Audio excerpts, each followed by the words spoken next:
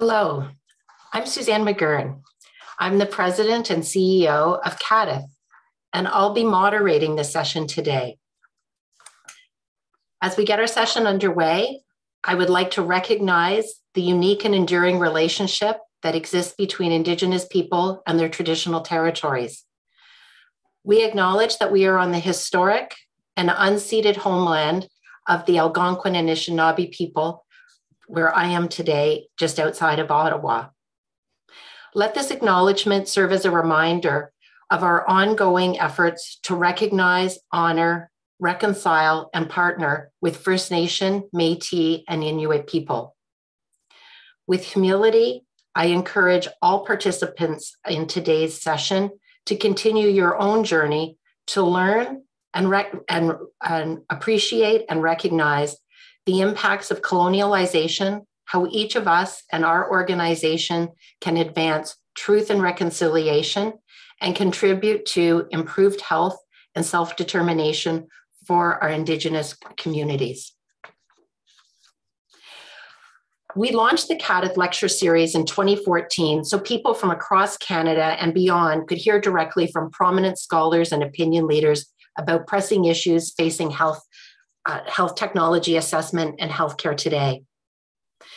The focus of today's talk is on the impact of COVID-19 on cancer patients, cancer survivors, and their families, and health systems across Canada.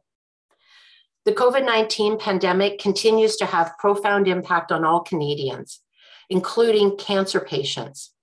Some jurisdictions have canceled or postponed early detection and cancer screening, and many have cut back on surgeries.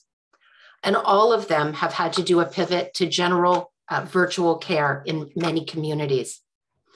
Taken together, these factors have delayed cancer diagnosis and treatment, which makes it likely that more patients will be treated when their cancer has reached a more advanced stage. And today, our lecture will look at the psychosocial impacts on cancer patients, as well as the ethics and economics involved in allocating scarce resources during a pandemic, and obviously influencing post-pandemic. Our speaker today is one of Canada's foremost experts in cancer control and cancer survivorship. Dr. Stuart Peacock is a professor and Leslie Diamond Chair in Cancer Survivorship in the Faculty of Health Sciences at Simon Fraser University. He is co-director of the Canadian Centre for Applied Research in Cancer Control, commonly referred to as ARC, and the head of the Department of Cancer Control Research at BC Cancer. Stuart has 30 years of experience in health economics, quality of life research, public engagement, and priority setting in health and public policy. His research interests include developing more effective cancer services, making health system funding decisions fairer and more transparent, and improving the quality of life of cancer patients and survivors. For full disclosure, I've known Stuart now for many years, and I've had the great opportunity and pleasure of working with him during his tenure as the academic representative here at CADIF on our board of directors. Stuart, I'm going to turn it over to you. I'm going to remind the audience to put questions in the chat box, and we will come back to questions at the end. And just to let folks know, we will end promptly at 1 o'clock. So over to you, Stuart. Thank you very much, Suzanne. Can I just check you can see my slides okay? Wonderful, thank you. So thank you so much for the invitation and the opportunity to give this talk today. And I want to acknowledge some of my co-authors who worked on various parts of the evidence base that I'm going to present today: Ryan Woods, Christina Jenai, Helen McTaggart-Cowan, and Colleen Bentley. I'd like to start with my own acknowledgement, our own acknowledgement of the traditional lands on which we live and work. So I'm coming from a not very sunny East Vancouver this morning. We are on unceded traditional coastal Salish lands here. That includes the Tsleil-Waututh, Coquitlam, Squamish, and Musqueam nations. I spend some of my week at SFU. I spend some of my week at BC Cancer in different parts of the Greater Vancouver area. And I'm going to present some evidence from the global literature on the impact of COVID on cancer and cancer patients. And I'm going to talk a little bit about patients and families to start with, and I'm going to talk a little bit about health systems. I'm going to present quite a lot of evidence today. The slides will be put up on the CADETH website. So if I go through a slide reasonably quickly, there will be opportunities to look at it, and I'm quite happy to take questions outside. I do have to declare that I sit on the BC Ministry of Health Lifetime Prevention Schedule Expert Committee, and I am a member of the Board of Directors of Aspire Health, which is a non-profit integrated cancer care provider here in BC. So I've got 3 or 4 stock slides, if anyone's ever been to one of my talks before, that I use in pretty much every talk I give. And this is the most up-to-date Canadian cancer statistics. We estimated in 2021 that 230,000 people roughly were diagnosed with cancer. In 2010, around that time, cancer became the leading cause of death in Canada. 2 in 5 Canadians currently will develop cancer in their lifetime. That is going to change to 1 in 2 pretty soon. Most high-income countries are heading up to 1 in 2. And this is the reason why. And this is the slide I use most often these days in talks about cancer. Cancer is, to all intents and purposes, a disease of aging. And as your population gets older and we get better at treating things like cardiovascular disease, infectious diseases prior to the pandemic, as your population ages, you get more cases of cancer in the population. That doesn't mean that we're doing things that are more risky to increase the risk of getting an individual getting cancer. As such, this is an impact of aging and the impact of age on the probability of developing cancer. So the number of cancer cases is rising quite rapidly. This is true in many high, low, and middle income countries. And it's driving an increase in the number of people who will die from cancer as well. So turning to our current situation in COVID that we've been living in for a bit over 2 years now, this is a slide that David Patrick from our CDC graciously provided me with. This is wave 1. And when I was working with CADETH, it was really fascinating listening to the ADMs and the DMs talk about how on January 31st, 2019, their phones started buzzing on New Year's Eve, and they started the process of trying to get PPE and the like, because the public health people recognized at the point that COVID-19 was going to spread very rapidly indeed. And we're familiar with phase 1. We've lived this for the last little while, but I want to point out here, March 18, which is an important date, in BC, provincial state of emergency declared, and all the things that have followed since then. But the reason I want to highlight March 18 is actually because of a friend and colleague and very well-known patient advocate that I'm going to talk about in a second, Robin McGee. So I want to start this talk with a narrative around patients and families. When I do work in deliberative public engagement, where we talk around difficult cancer policies and health policy questions with the general public, we always want to introduce a patient first to tell us about the lived experience. And I reached out to Robin last week after a tweet I'm going to show you on the next slide, and she very graciously gave me permission to share some of her tweets as part of this talk. Robin is one of the bravest people I've run into, I think, and this charts what's happened since COVID to her. And she developed cancer a number of years ago and been a very passionate cancer advocate, patient and survivor advocate. But on March 19th, the day after, at least in BC, we declared a public health emergency, Robin tweeted, "I picked a bad time to get cancer again." And then on March 22nd, she said, "It feels like we're all waking up in Salvador Dali painting." So here's the Metamorphosis of Narcissus that she posted at the time. On April 18, she posted that a news item, because Robin had developed a complication from previous treatment called nuclear cataracts. And Robin was going to go blind because of this. And because of the shutdown from COVID-19 and surgery restrictions, her surgery was no longer available to her. Some of her good friends and advocates went to bat. And about a month later, you see the CBC story at the bottom there that says, "Blindness averted. Nova Scotian woman secures eye surgery after cancellation caused by COVID-19. But there's a tagline at the bottom there that's very interesting for us in Canada, because it says Robin McGee will have to pay for the surgery at a private clinic. So there was a twist in the tale still. This is Robin going back to chemotherapy in on May 25, and that's a great picture of what our cancer centres are looking like these days. It took an enormous toll on our patients to have no visitor support in consultations in systemic therapy suites. Not a good situation at all. On October 1, she posed, "Today's her birthday, chemo round number 10, but at this point she should have been blind, and she's grateful that she had the surgery and could see again." But this was the tweet that I saw that made me reach out to her just a few days ago. "My recent MRI shows that my cancer grew 45% during the months my treatment was delayed, and by COVID-19 related resource deficits." So that's very recently through Omicron.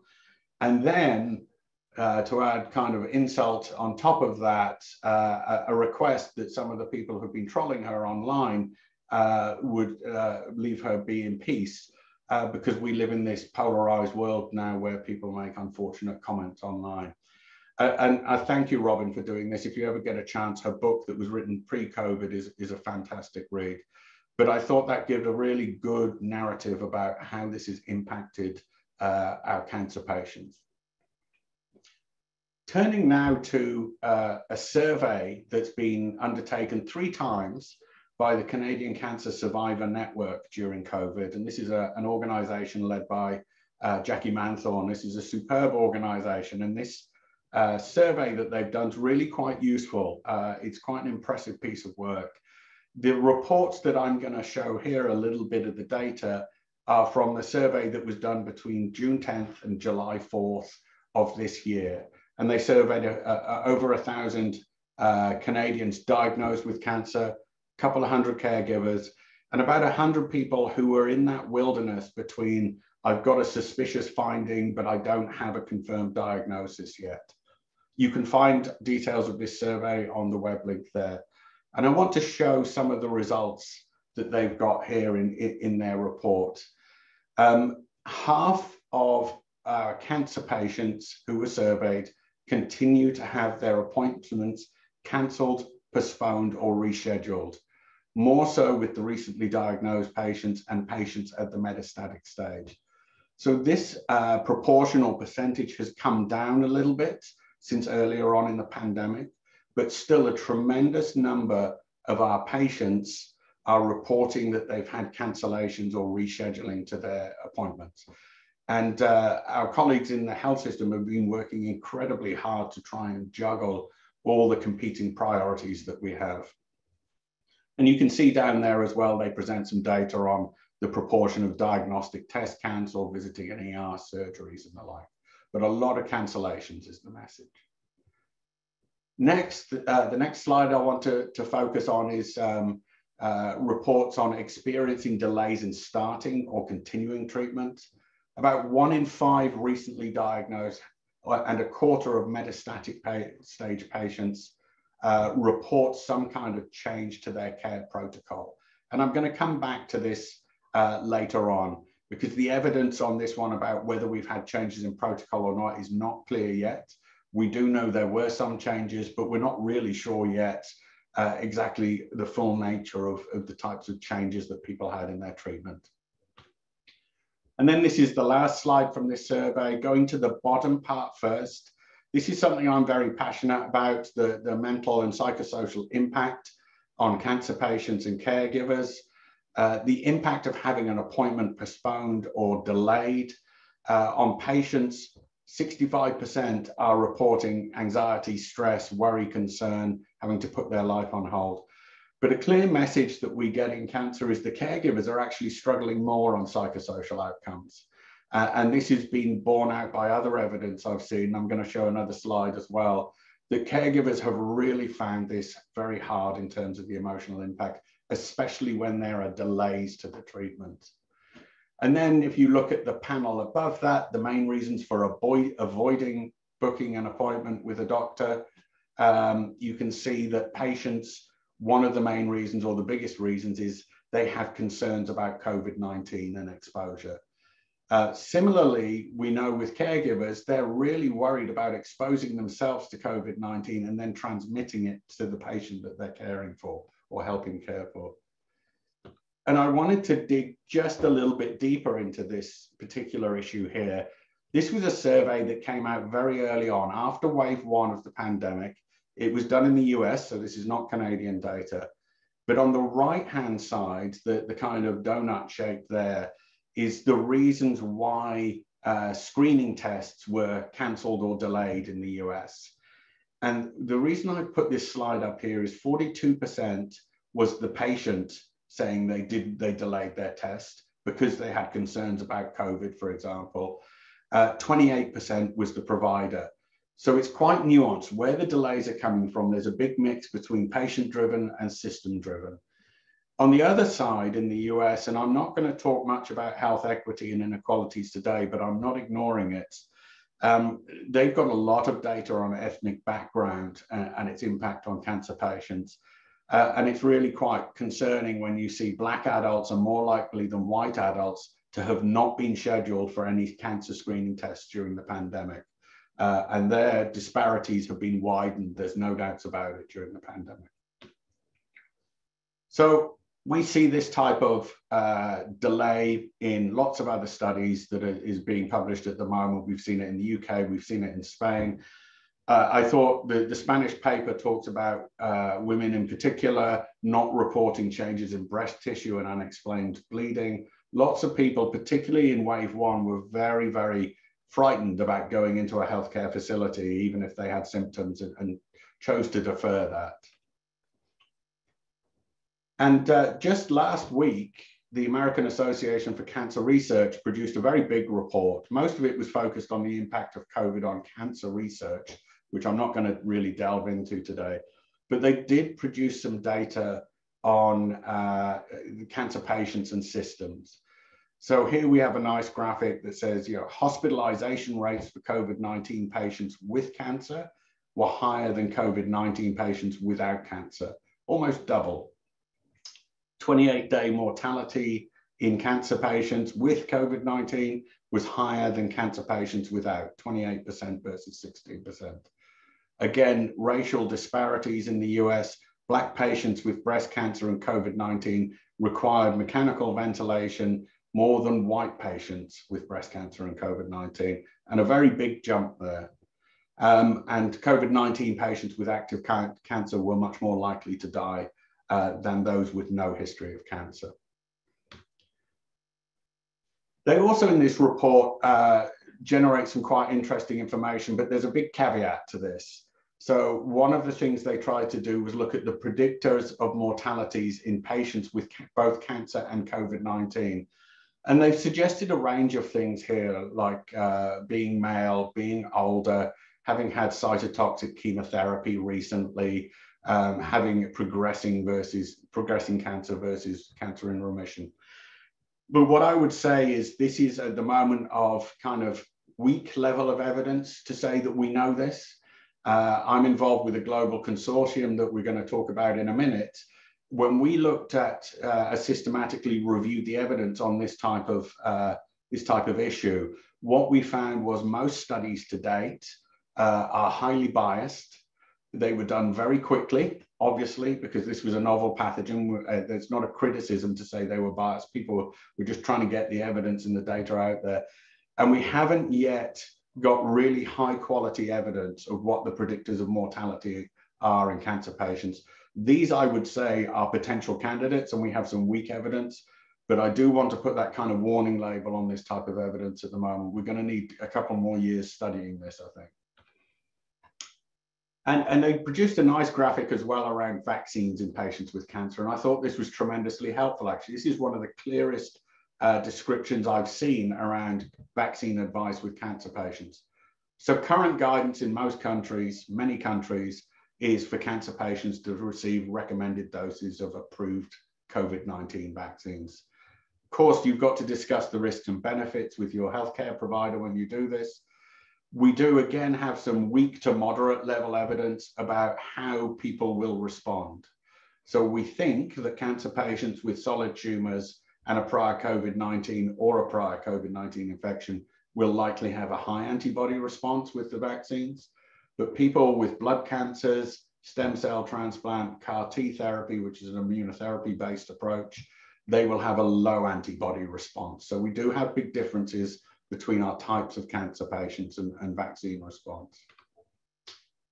We know in lots of countries, we don't have strong evidence yet in Canada, but we do in other countries, people's health-related behaviors have changed during the pandemic. Alcohol intake is up, smoking is up, all kinds of risk factors that we would expect with cancer.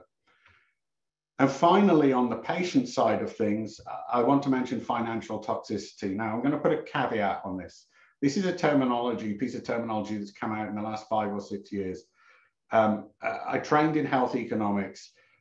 This is medicalizing a thing that is not related to someone's cancer and is not a medical condition as such. This is about the high cost of cancer drugs and who pays for them and who doesn't. And that is a health system design issue. That is not a side effect of treatment per se. That said, this terminology is used quite widely, and I understand why, because this is about how the high prices of cancer drugs might get transmitted to a patient, so they have to pay out of pocket. And lots of our cancer patients, particularly in the eastern part of the country, have to pay significant amounts for oral chemotherapies, how that will impact them. And what we start to see, and this is particularly big literature in the US, is that there is very definitely an effect from COVID on people's mental health, financial toxicity from trying to pay for cancer drugs. And this was a study of women with gynecological cancers, and lots of women reporting anxiety because people were laid off. They lost their jobs, cancer diagnosis at the same time. How am I going to pay for the drugs to treat this cancer? Just as you'd expect, this is a pretty significant issue. The caveat I put on this is when we talk about financial toxicity, we should talk about health system design at the same time. Okay, so that's my bit on patients and families. I'm going to turn now to the health systems and what it is that we're looking at, the implications of COVID-19 for the next 10 and in some cases 20 or 30 years. The way I conceptualize cancer care, this is the diagram that my employer BC Cancer uses to describe the cancer care continuum. It goes all the way from prevention activities through screening and early detection, diagnosis, treatment, which can be survivorship or recovery and survivorship, or coping with the end of life and palliative care. And COVID-19 has impacted every part of this continuum. And the work I'm going to present here, because we've got quite a few papers now out of a global modeling consortium called the COVID-19 and Cancer Global Modeling Consortium. This is led by Karen Canfell out of the University of Sydney. It's a fantastic collaboration. It was a great example of how people banded together right at the get-go around COVID. CPAC has partnered, ARC has partnered, and I'm going to talk about Talia Malagon's work from McGill, who partnered as well with this. And we're producing a tremendous amount of good quality research, I think at least, on the impact of COVID on different health systems around the world. So I'll draw quite heavily on this consortium. They're kind of focused in 3 different areas. I've touched on this with the patients and families. What has COVID done in terms of impacting on cancer risk? What has it done to delayed diagnosis? And what does that mean for decreased survival? And I'm going to start with screening and early detection, because this, to my mind, is where we have seen the biggest impact of COVID-19. And this impact is going to last now at least a decade. But we've had really quite profound effects in our screening and early detection programs. And a little while back, when I was thinking about the data we were seeing, I started to conceptualize this as what I've called the Mariana Trench problem. So this is this enormous ocean trench that sits out in the Pacific Ocean. The deepest part of it is 11,000 meters below sea level. And you've got superimposed there a dotted line that shows Mount Everest. And the data I'm going to show you shows me 2 or 3 things. We've fallen off in terms of early detection and screening into the Mariana Trench and then had to claw our way back out of it. But the thing is, once we've clawed our way back out of it, which is the same as climbing Mount Everest, we're still on the sea floor and we haven't got our heads above water yet. And I'm going to show you lots of graphs that look fairly similar depending on where you are in the world. So here we go. This is a nice Canadian example. This is our colleagues over in Ontario. I've superimposed the Mariana Trench up top just for argument's sake. On the left-hand side, this is the population-based screening mammography program for breast cancer. On the right side is the high-risk program. People have mutations in BRCA1, BRCA2, strong family history. What you see, and this is very common in all countries, an enormous drop-off in screening, almost total drop-off, because we had to close down much of our screening facilities because we were worried about transmission of an unknown pathogen. That lasted for 2 or 3 months in most jurisdictions, and then we claw our way out of the trench. But the important part about the left-hand graph is we didn't get our head back above water again. The good news on the right-hand side, and this, by the way, is no criticism of anyone in Ontario at all. This is similar, repeated all over the world. On the right-hand side, this is great what they've managed to achieve there, because they've clawed their way out of the trench and they've got their head back above water. And for the very high-risk women that they're screening, they're beginning to catch up with the ones that they missed during the shutdown. And that turns out to be very, very important. And they've produced this for a number of their screening programs. On the left-hand side, here's the population-based colorectal cancer screening program. And again, similar pan with the increased high familial risk group managed to claw their way much more significantly back out of the trench again. And here's just some of the numbers that they've been using in Ontario. They've developed Ontario's screening programs, breast, cervical, colorectal, lung cancer, delivered almost 1 million fewer tests compared to 2019. That's an absolutely staggering number. In-person tests declined from anywhere between 85% to almost 100%. But one thing I should say, and we're being very careful with modeling now, we started out talking about how deep is the trench and how long did that go on for.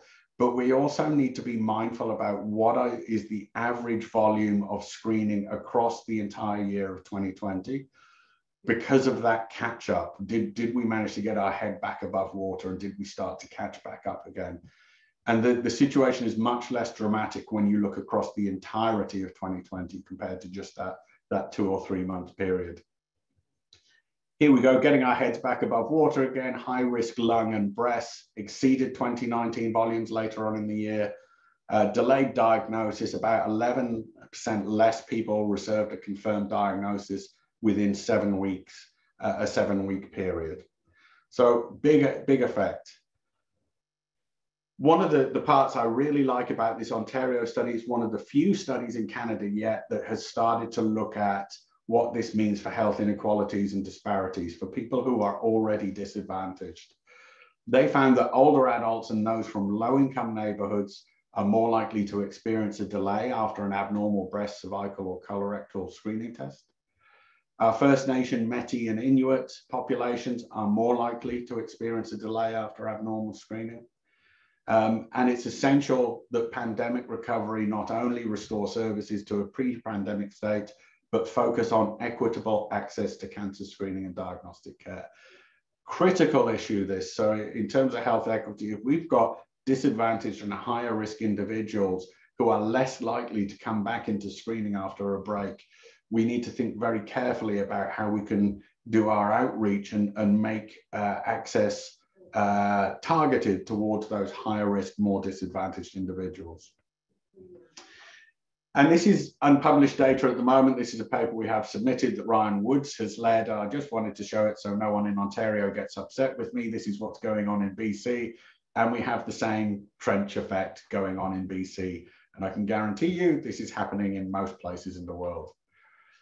Our data showed that screening volumes dropped dramatically for all programs following the onset of pandemic, about 80 to 100% test reductions. We shut down a lot of our facilities there for a couple of months. We estimate 11% fewer GU cancers were diagnosed in 2020. That's almost 500. 10% fewer breast cancers. That's 274. And here we go again. This is the American data, and this is a study of Medicare Advantage and private insurance, just to show you that everyone went through pretty much the same thing. So I'm going to come back to diagnosis, early detection, screening, because that, to my mind, is where the biggest challenge lays, and where we need to do the hardest work in the coming period to kind of right the ship a little bit. But I do want to talk about treatment, and the evidence is less clear in some places around the treatment than in the screening. So this is a study that came out in one of the Journal of Clinical Oncology family of journals, where they surveyed oncologists in 28 different countries, and they asked them, the figure I put there is, compared to your previous practice, would you change your treatment algorithms for the following settings during the COVID-19 outbreak?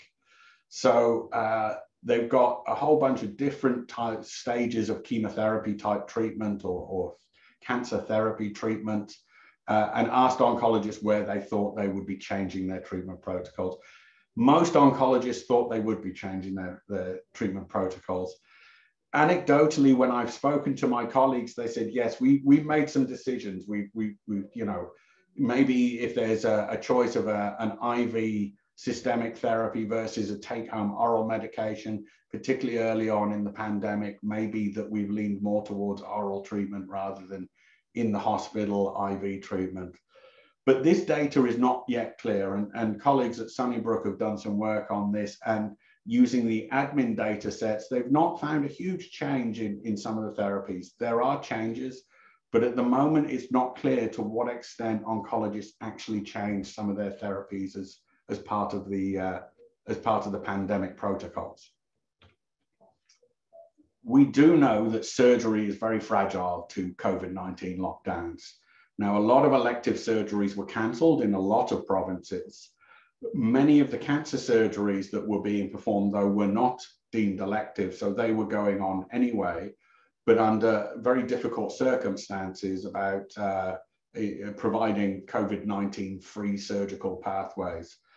But this survey or this international study of almost 10,000 patients, 9,000 patients in a bunch of different countries, did show that we've had some success at creating these COVID-19 free surgical pathways, and that we can prioritize high priority cancer surgery through these pathways and actually have very few post-operative complications compared to other pathways.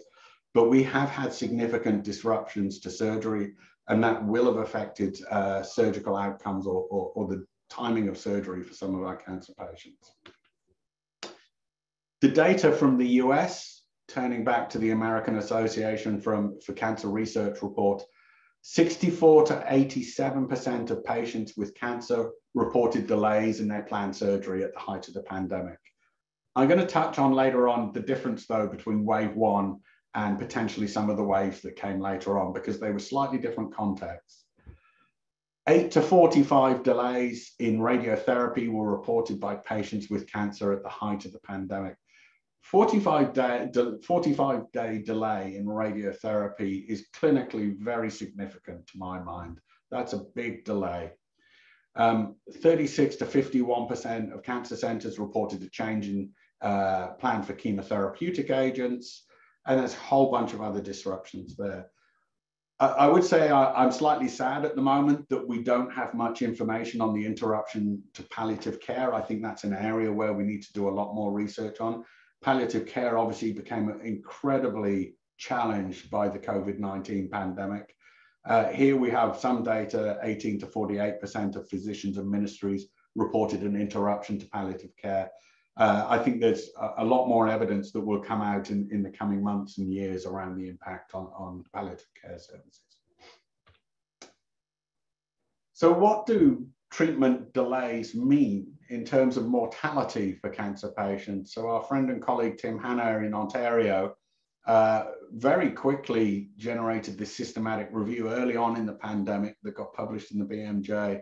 And this was a great paper, and this is a busy slide, but at the bottom, what I want to highlight there is where it says projected additional deaths due to delay.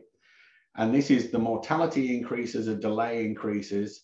And the reference point that we're using here is breast cancer surgery delay for 1,000 women.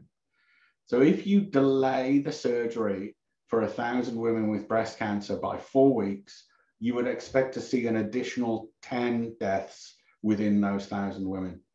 If you delay it by 8 weeks, you would expect to see an additional 20 deaths. 12 weeks, an additional 31 deaths. So you can see here, delays in surgery are a clear issue in cancer mortality rates. And these are things that we try and work very hard to avoid. I've got 2 or 3 slides on the big Canadian study to my mind so far. This is Talia and her crew from McGill. This is part of the global consortium I've been talking about. This is a great paper that they published in the International Journal of Cancer recently with some help from CPAC as well along the way. And Talia's constructed a microsimulation model for all of Canada to look at what happens to patient volumes and mortality for cancer patients based on delays due to COVID. So the top graph here is her model's predictions around how surgery and radiation and chemotherapy will behave, the volumes, depending on restrictions due to COVID-19. The bottom graph is the observed COVID-19 hospitalizations.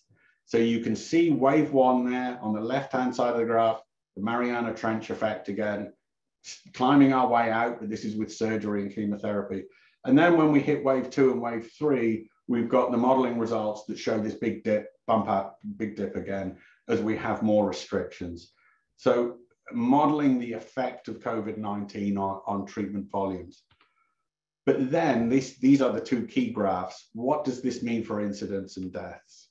And on the left-hand side, their model shows this clear drop in cancer incidence as we shut down early detection.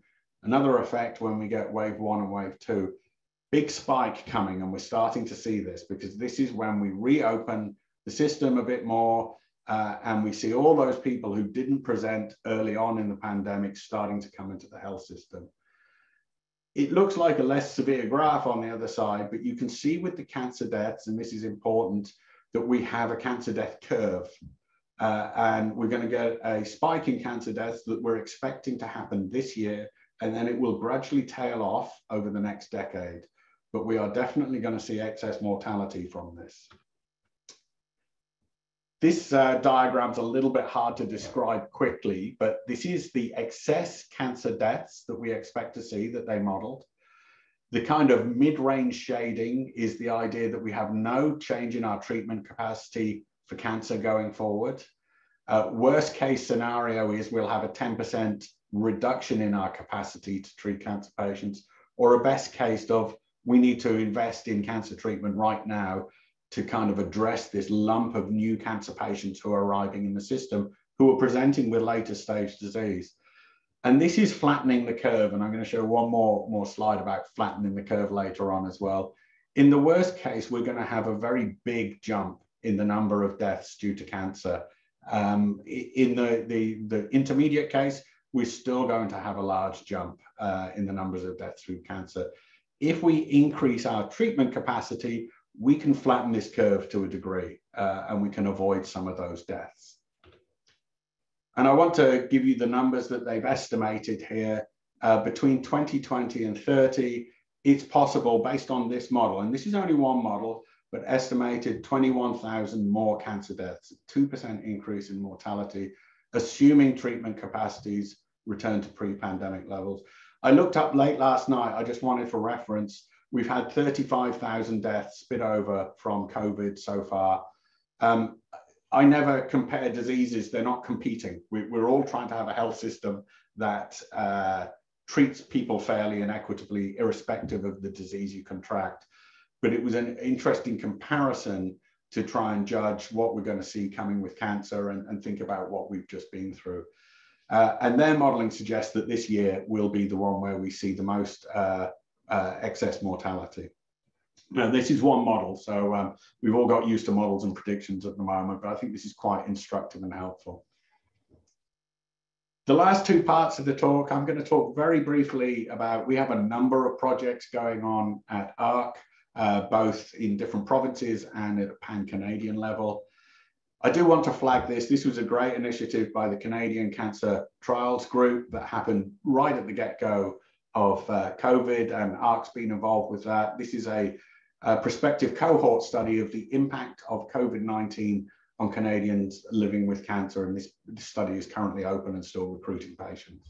I want to touch very briefly on a piece of work we've been doing on virtual health, because we have a wonderful natural experiment in BC that we've been able to take advantage of. Our Ministry of Health had surveyed about 6,000 cancer patients in BC just before the pandemic and asked them a whole load of questions around PREMs and PROMs, so patient-reported experiences, patient-reported outcomes. We were lucky enough to be able to sample a few thousand of those individuals again and re-administer questions during the pandemic so that we could start to look at what was going on directly before and after COVID-19 hit.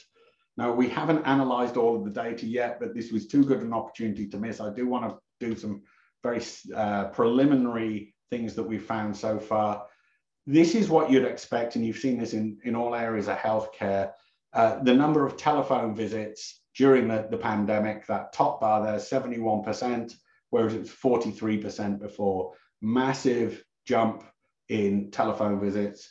And I think we're all familiar with the fact now virtual health really is a telephone at the moment for lots of people. It doesn't mean a video link. We have some video visits.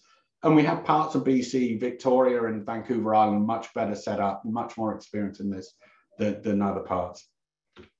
But what we've found with our survey so far, one of the strongest findings is there is a relationship between mental health and patient experiences with virtual health. And quite a strong relationship from what I can see in our initial cut of the data. So we measured it using the VR12, which is actually a version of the SF12, which lots of people will know. And higher scores for mental health were correlated with positive patient experiences and a preference to use virtual health. Ease of virtual health on the very first use is a key driver of how patients will respond to that mechanism of delivery of healthcare in the future. And indicates, you know, if people don't want to use it in the future, it's going to be highly correlated with how their first experience went. And we have found some evidence that people in rural locations and people with higher levels of education have a preference to use virtual health in the future. What we're trying to do with this is work towards a decision aid or maybe a risk selection tool to try and use targeted virtual health for patients who find it an acceptable and good way of delivering healthcare, and perhaps more targeted in-person approaches for those who don't find it effective for them. And I think it's quite important that we found a relationship here, particularly with mental health and how people perceive the use of virtual health. So here's how do we sum up some of the lessons learned? And bear in mind, this is a moving target. But I think we're actually deep enough into this pandemic that there are some key learnings already. And I've got some more speculative stuff at the end, which is kind of my musings about what I think some of the really neat things are that we might do. The first one, I have to go back to my training in health economics and look at pandemic preparedness needing economic and ethical frameworks. Because we got the ethical frameworks part right in lots of places in our response to COVID-19, but we didn't actually look at the trade-offs that a health economist would normally suggest that are there. And this is a slide my colleague Craig Mitten has produced, talking about different types of trade-offs we got in different waves. And this just goes up to the fourth wave. It doesn't even do Omicron. But you know, in the first wave, we had incredible uncertainty, and uncertainty to my mind was the key thing that defined the first wave. Limited information on the transmission rate, long-term care obviously hit incredibly hard, lots of surgical cancellations, shut down the screening program. But then as you go through the waves, the trade-offs become bigger in terms of social and economic impacts of lockdowns, people being laid off, certain parts of the economy being more affected than other parts of the economy. And one of the things I said to people right at the start of this is you've got to expect there's going to be civil unrest at some point, because we're going into a situation where we're potentially putting more controls on society in the things they can do than some people will want to live with. And we've just really seen that mainly in the last few months. So these trade-offs weren't examined. And I think that was a bit of a misstep, and I think that's something we need to learn from. And again, this is one of my slides, and I borrowed this from Craig, that I put in every talk I do. We need to think about the opportunity cost and the people who are affected, both that we can see that are very visible, but all the other members of society and how they're impacted. And I put this slide up here because this is wave 1, wave 2, and wave 3 as kind of one of my tentative sets of thoughts. I think that in wave 1, we were characterized by uncertainty, and we got it just about right in some respects, or many respects. Applied something along the lines of the precautionary principle that said we're dealing with an unknown pathogen. This could get really bad. This could be hundreds of millions dead if we're unlucky. We need to put strict social distancing in, strict lockdowns, whatever. I feel that we did a lot of good work around the ethics of doing that. But what I would suggest is by the time we're heading into wave 2, we knew a lot more about this pathogen, and we knew a lot more about its transmission. Still great uncertainty, but I think in terms of future pandemic preparedness, we need a platform to look at priority setting, opportunity costs, and trade-offs that is capable of addressing those as we go forward in any future pandemic, when we start to know a lot more about what it is that we're dealing with. Because I don't think the precautionary principle is necessarily the right guiding principle when we've got such big trade-offs and we have a better understanding of the disease we're dealing with. And I've got here some of the papers that have come out. Azika Manuel's great on some of the ethical frameworks, but I wanted to point out to two there. Cam Donaldson, who's a very well-known health economist, and Craig published a great paper on the great big marginal analysis and health economics and emergence from COVID-19. And obviously I'm a little bit biased that they asked me to be involved with the next one. And it's a neat paper in Healthcare Management Forum about how you do prioritization in a pandemic. And as if by magic, I got a paper published last week, so I can put this one up here. The Azika Manuel and some colleagues from Norway also put out a great paper on an ethical framework for global vaccine allocation. And I did want to highlight global vaccine allocations, and I just published a paper 2 days ago on global public goods and the need for engagement with global citizens on these issues. And we need to do a tremendous amount of work on vaccine allocation in the future. So we need to flatten the cancer incidence curve, and I'm going to show you a curve in a minute. This comes from a different paper from Lancet Gastroenterology and Hepatology. In using the models that we're using in this consortium, these models predicted that we would get an additional 1,300 deaths from different colorectal cancers in the next 20 to 30 years. So a substantial jump. And just as I was showing earlier, this is a scenario using models in 4 countries. Canada's right at the right end here.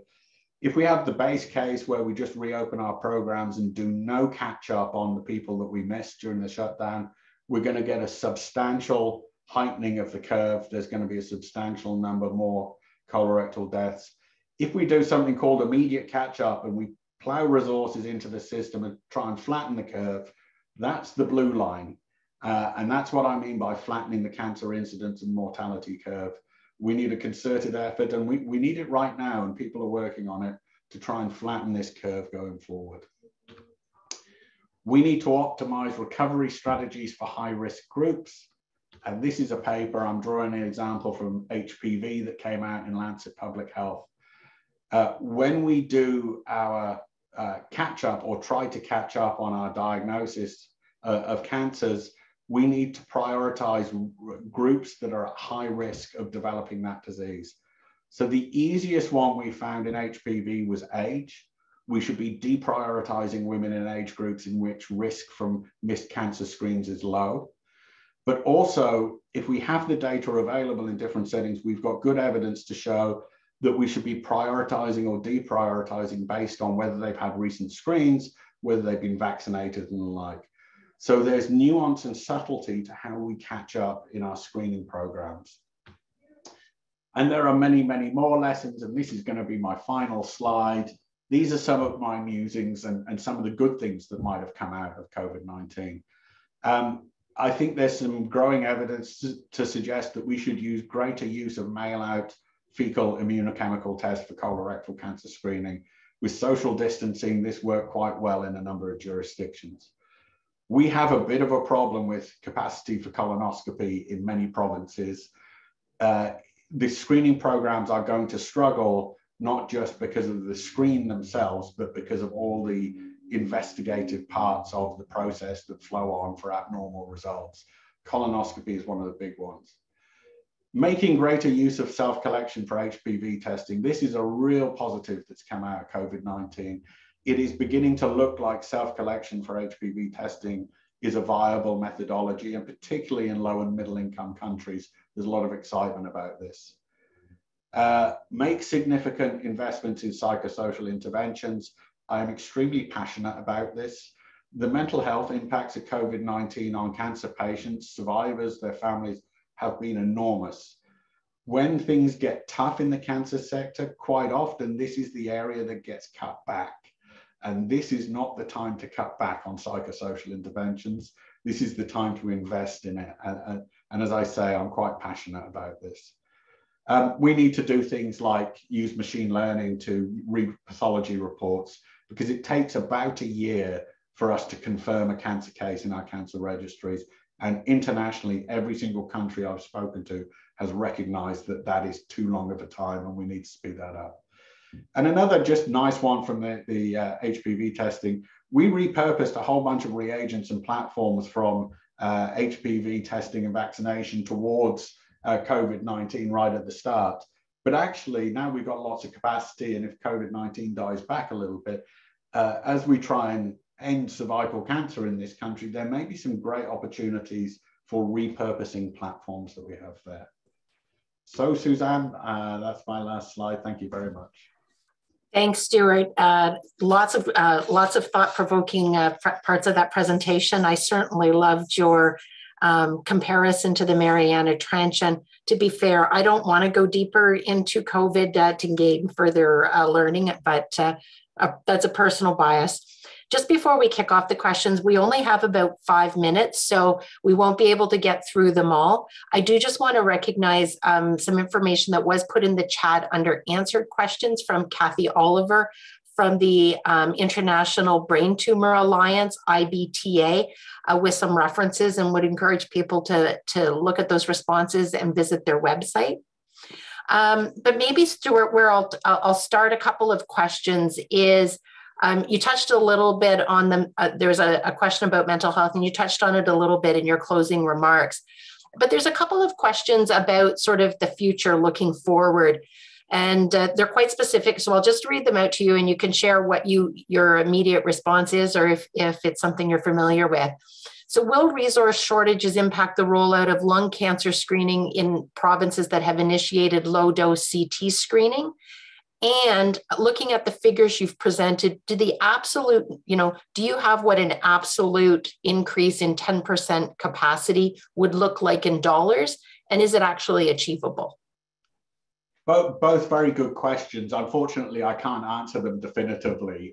Yes, I'm aware a number of provinces are rolling out lung cancer screening. I remain optimistic with that type of issue, that if the ministry has already made the decision and committed the funds, that their rollout should work reasonably well. It's just the things are everything in the health system is taking longer because of COVID than it would have done otherwise. So I feel quite positive about that. Very good question about the what does a 10% increase in capacity looks like in terms of budget. I think that's something we need to work on. I haven't seen those estimates yet. It's not going to be a trivial amount of money. It's going to be, and with the amount of competing demands, it's very challenging, but yeah, it'll be big. Actually, an interesting follow-up question that I'll just make as a comment to you, for you to take away. Has there been any reflection on whether the cost savings to the health system due to the reduction in cancer treatment through the multiple waves could be used to support reinvestment to address those challenges? So a good response. One last question before I go to closing, Stuart, and it is, what role, in your opinion, could CADTH or other HTA organizations play, given that oncologists may well have modified treatment selection? What are your thoughts going forward about things that HTA agencies may want to be alert to? I think we have an opportunity to study real-world data and administrative data to see if we can tease out what the changes were and what the resource implications of those changes were, but critically, what the change in outcomes for patients were. So it's an unfortunate natural experiment, and I think an agency like CADTH could leverage some of those data to see what learnings we got out of it, because there will be learnings no matter what we've done. Thanks, Stuart. And I will say that I really did enjoy the presentation. So many things to talk about. So I know for all of the well over 300 participants on the call right now, it will spur further conversation and research. I would just want to acknowledge, one of the things that really struck me as you went through your slides, the thoughtfulness and the continued efforts of researchers across Canada and internationally during what was a very difficult time for many individuals, and that continued commitment to science during COVID will serve us well during COVID and will serve us well into the future. So before we close off, Stuart, what would you like to leave us as a parting thought? Well, I think, building on what you've just said there's been a remarkable resilience in the community. We need to be very thoughtful about how we prepare for the future in the next 10 years, and also the possibility that we might have another pandemic. We've learned an awful lot, but I think people, and particularly our patients and survivors, have shown a remarkable degree of resilience through this. So thank you, Stuart. That does bring us to the end of today's session. I would like to extend a huge thank you to our guest lecturer, Dr. Stuart Peacock, for his talk today. These talks do not come without a lot of preparation and thoughtfulness. So thank you, Stuart. I just also want to thank everyone that did tune in today for today's lecture. Your listening and taking away the learnings from today can't help but improve the health systems, not just here, but internationally. And I just want to flag that there will be a short evaluation survey that will open in a new window when you exit Zoom. Please do take a moment to fill it out. And until the next time, continue to follow safety protocols to protect yourself, your loved ones, and your communities. And I hope the next time that we're having this conversation, we're actually seeing us climb out of Mariana's Trench and above the seafloor. So thank you, everyone, and have a great rest of your day wherever you are. Take care.